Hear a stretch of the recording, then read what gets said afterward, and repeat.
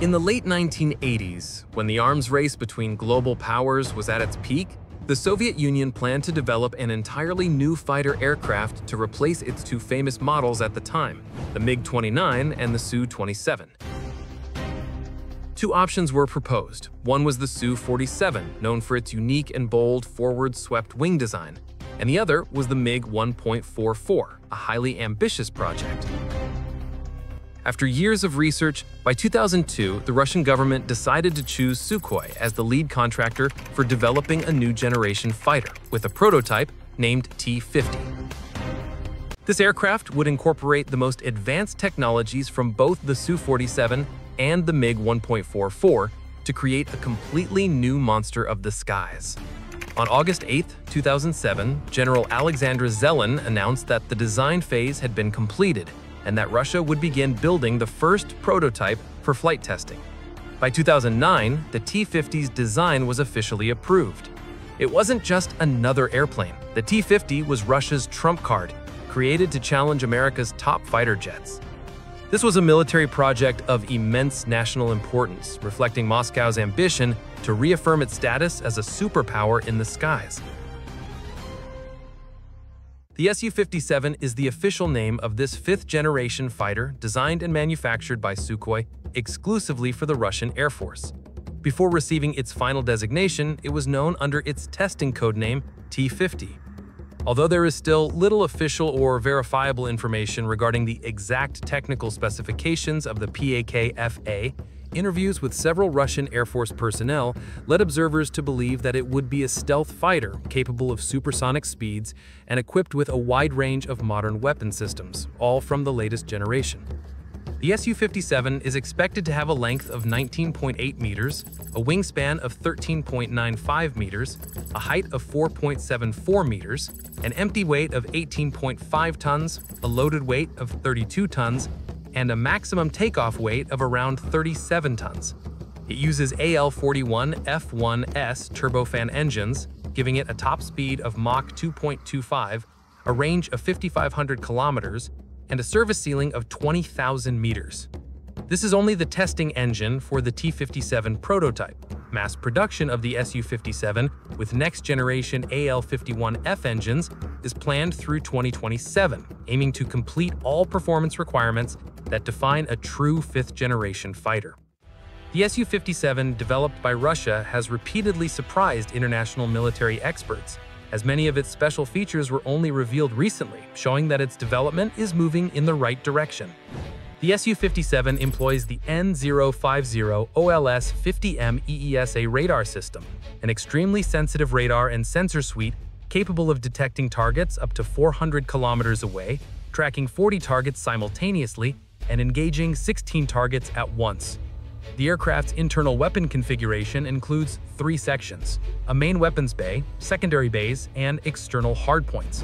Its maximum payload capacity is estimated between 14 and 16 tons, far greater than most other fighters.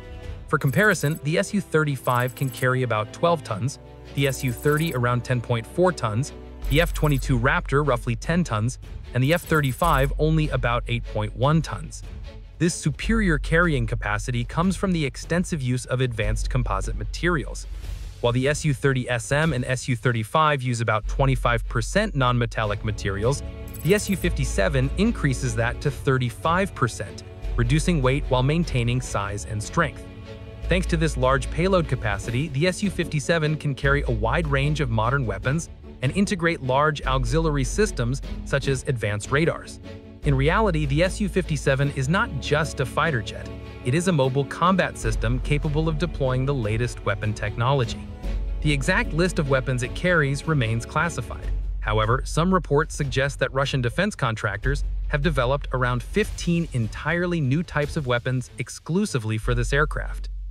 The Su-57 is designed with 4 internal weapons bays, 2 of which are large and extend almost the full length of the fuselage, meant to house long-range air-to-air missiles with ranges up to 400 kilometers, Ka-59 missiles or bombs weighing up to 1,500 kilograms. 2 smaller side bays are optimized for short-range air-to-air missiles with an effective range of about 40 kilometers. With certain hardpoints capable of carrying up to 1.5 tons, the Su-57 can load up to 6 R-37 long-range missiles within its two main bays. Even though it is a fifth-generation stealth fighter, the Su-57 retains close-range combat capability, being equipped with a 30mm 98147-1K autocannon. In terms of size and shape, the Su-57 is larger than the MiG-29, but smaller than the Su-27. It features fully movable vertical tail fins and forward canards that enhance maneuverability. Its variable geometry leading-edge extensions allow the aircraft to perform extremely agile maneuvers in dogfights. The Su-57 still inherits much of the Su-27's design language because Russia has chosen to sacrifice a bit of stealth for superior maneuverability, a quality long emphasized in its fighter design philosophy.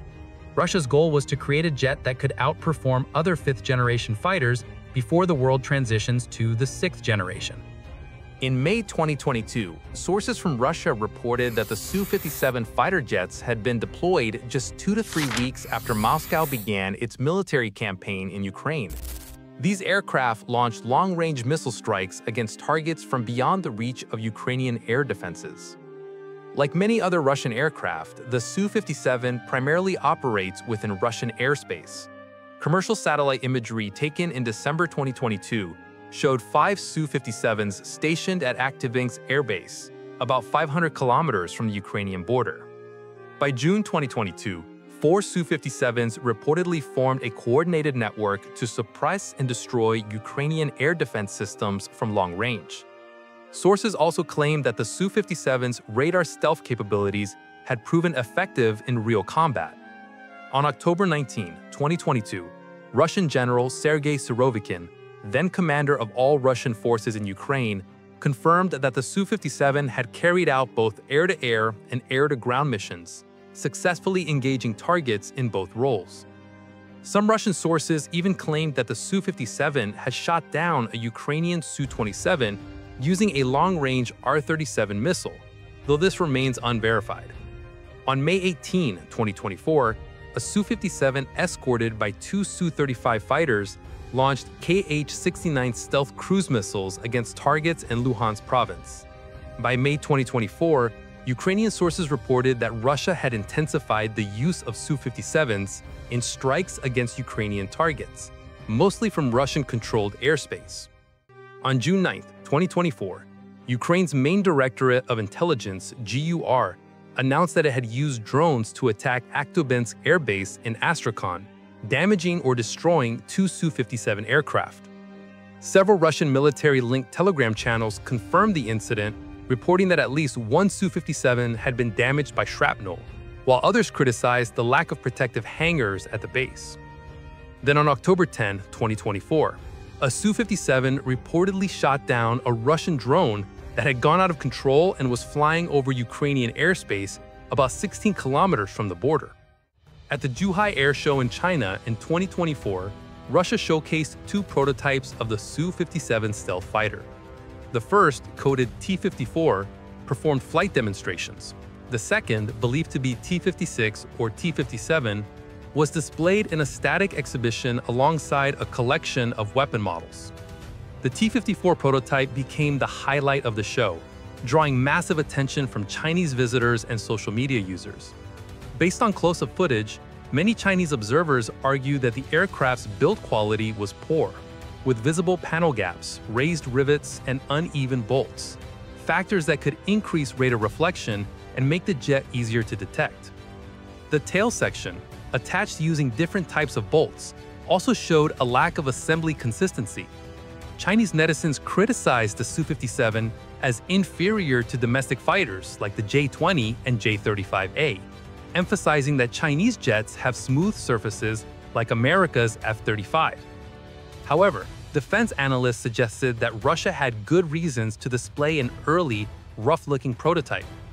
Roman Kovalov, editor-in-chief of the Russian military site Top War, stated that the Su-57 is Russia's most advanced stealth fighter, and Moscow did not want to reveal its latest technologies, especially when many foreign experts and even NATO intelligence agents attended the event. The T-54 prototype became the 4th prototype built during the program's early phase and made its first test flight in 2012. The other newer model was built during the second testing phase and has been flying since 2016. It doesn't take an expert to realize that prototypes from 2012 differ greatly from the 2024 production models. Proof came in August 2020 when the Russian Ministry of Defense released the first images of Su-57 mass production showing significantly improved build quality. Chinese analysts believe Russia wants to attract foreign buyers without revealing too many secrets to China. Showcasing an early prototype as Zhuhai was a clever balance between both goals. With its superior maneuverability and stealth technology, the Su-57 has been described as a ghost of the Russian skies, the embodiment of a cold, deadly warrior. And yes, if one day the sky suddenly roars and you see a strange flash streaking across, smile and say a prayer, because it might just be a Su-57 making a delivery. And the good news is, the recipient won't need to pay the bill.